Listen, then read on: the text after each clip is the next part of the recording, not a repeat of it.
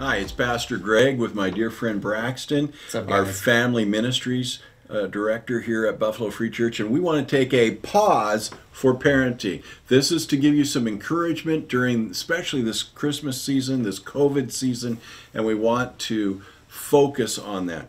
Now, one of the things that happens to me is I often get parents who come in and go, Pastor Greg, what can we do? Our kid has walked away from God, or their hearts just aren't on fire. Do you ever get that, Braxton? Absolutely, absolutely. Even experiencing that myself, seeing past students and stuff who kind of walk away from the faith can be so discouraging.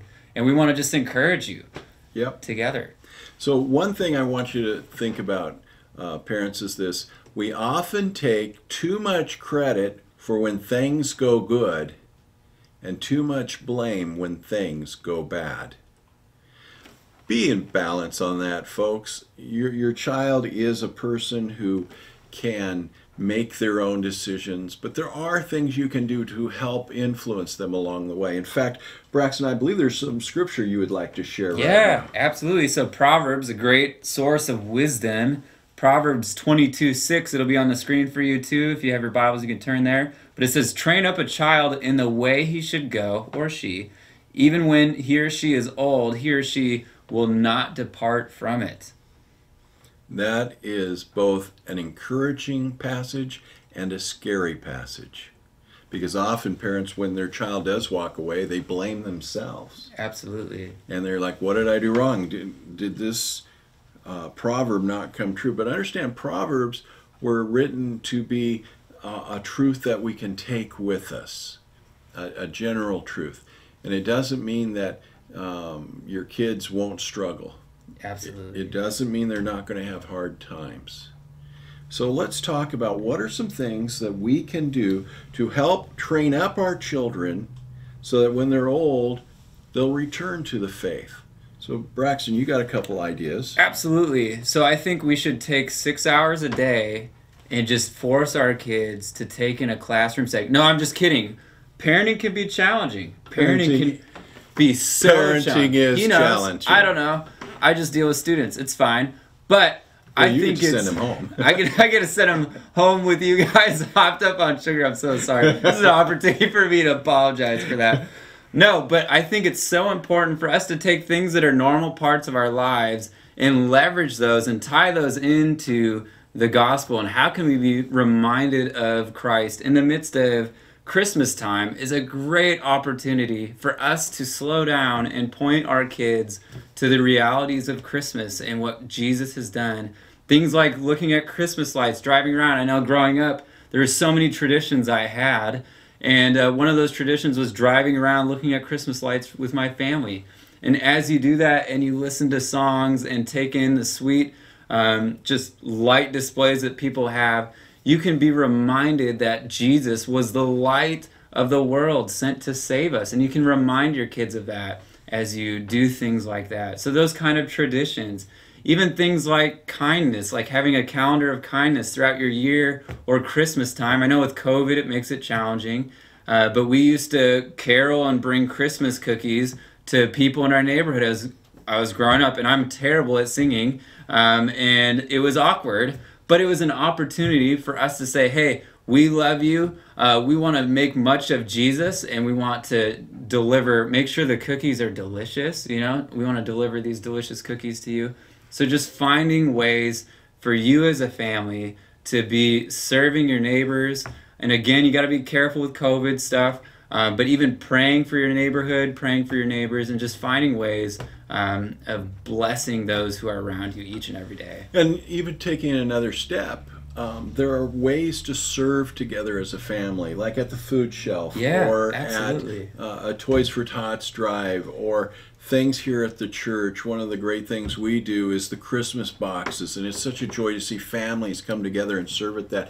But working side by side with your child gives you an opportunity to talk about the things of Christ and to show that Jesus is real. I remember one family shared the story. They came up to a speaker and they said, our kid doesn't walk with Jesus anymore.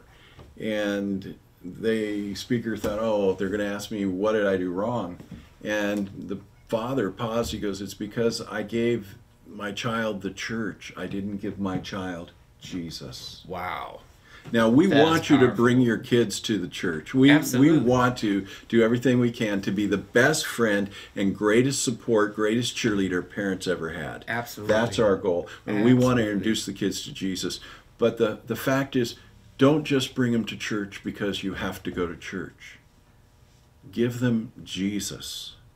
One of the ways I'd like to suggest is create ways to remember. We're going to have a workshop on this in the future, one of these Pause for Parentings in the future on it. But I want you to give you the idea of making a memory. Every time you see God work in your family, you need to put it down. You need to find ways to hang on to it. I know one family, they would make shadow boxes, and it was a glass box, and they would look for things where they saw God act. So like, for example, they were in a financial crisis, Yeah. and at the last minute, God sent money. So they put the canceled check up there. They had their daughter nearly got hit by a car, but God intervened by catching her jumper strap on the door handle and pulling her back into the car right as the car went by. The other car went by. And so they cut that off when the jumper couldn't be worn That's anymore. crazy. And they put it in the box. What are your memories that your kids can walk in and go, you see, this is where God worked in our family. This is where God worked in our family. This is where God worked in our family. And they can bring their friends in and say, look, I want to share with you how God is part of our family. Absolutely. So just an idea. Yeah, there's always that saying, like, they can hear a sermon, but when they see a sermon, that's really when it connects. So modeling our faith at home, I think of my parents and stuff, that's a huge, huge impact that will have on your children. And so as we strive to follow Jesus imperfectly, and that's part of it, let them see some of that imperfection.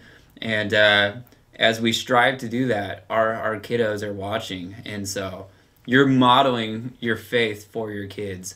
And you can also cling to Christ, who is our hope too. He's the one who is changing us and shaping us and molding us as well. Any ideas on how to anchor their kids in the Savior, anchor their kids into the gospel? Absolutely. So one of those ways I think that's really helpful is Empowered Homes, which I've mentioned in our moments for marriage earlier, has these sweet Advent cards that you can print out that are really short and simple kind of conversation starters to begin to have conversations at the dinner table, during the car rides, and to really ask some questions like, how does Jesus influence areas in my life? You can share your own experiences with your kids, but also ask them and listen to them. Sometimes we don't give opportunities for our kids to share what's going on in their lives. And so that's inviting them into that conversation and pointing them to Jesus and how Jesus influences things. And I think it's just a great tool that we hope will help you, and it'll be in the descriptions down below. You can just click it and it'll take you there, and you can print them off and download them that way. Now, as we shared with you, we want to be the best friend, greatest support we can be to you as parents. And I want to share with you some of our online tools that we can give you. First of all, our children's ministry has an online version for you to watch at home to encourage your hearts. Absolutely. I also created a thing called the Christmas Corner. And right now what it does is the Christmas Corner takes you behind the scenes on Christmas and the ability to say, well, Jesus is the light of the world, and why do we put up Christmas lights, and why do we do this, and why do we do that, and the story of the candy cane and things like that you can use as both a family or as you listen and share it with your family. Mm-hmm. Also, I've created a thing called Kids Christmas Corner with Pastor Greg, or something to that effect. I have written 3 stories based on the events of the Christmas story, but I've put a child in there to kind of tell the story. So you'll have to listen to those as well. They come out the 21st, the 23rd, and the 28th. And so they all hook together. So they're in order, so you'll want to listen to them in order. Also, don't you do something monthly? Yeah, I'm just starting a monthly newsletter for parents, just helpful podcasts, things for you to equip you. I know life is so busy right now. Sometimes you guys drive into the cities for work or just even 15 minutes to work. Just great opportunities for you to listen to something as you drive, just to reflect and equip you as a parent, and also just different ways for you to be encouraged, and some tools, kind of like the Advent cards that we talked about, just tools for you to really succeed in parenting your kids to love and treasure Jesus. And we don't want you to be alone in that. And so if you'd like to sign up for that, just give me an email. It's braxton@buffalofree.org, and I'll sign you up for that monthly newsletter. It's not going to be every week. We're not going to bombard you, but just once a month, some helpful tools and resources for you as a parent. And you might be sitting there going, I really need to go to a parenting conference. Did you know Right Now Media has a lot of parenting workshops that you can take in the privacy of your home? So we'd encourage you to do that. If you don't have Right Now Media, contact us here at the church and we'll send out a link to you and help you have your own parenting conference and your own marriage conferences at home. Is there anything else, my friend? I think that's it, but stay tuned for things that are happening. We just want to really help you as parents succeed in raising your kids. And if there's anything ever that you need to just reach out to us for, we're always here for you. We love you. We treasure you.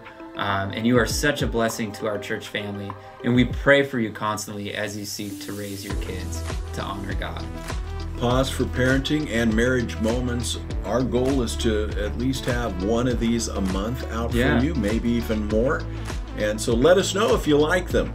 And from us here at the church, I and Braxton and the staff want to wish you first a Merry Christmas and a very Happy New Year. The happiest. And may the blessings of God be upon you. Absolutely. See you guys later. Bye.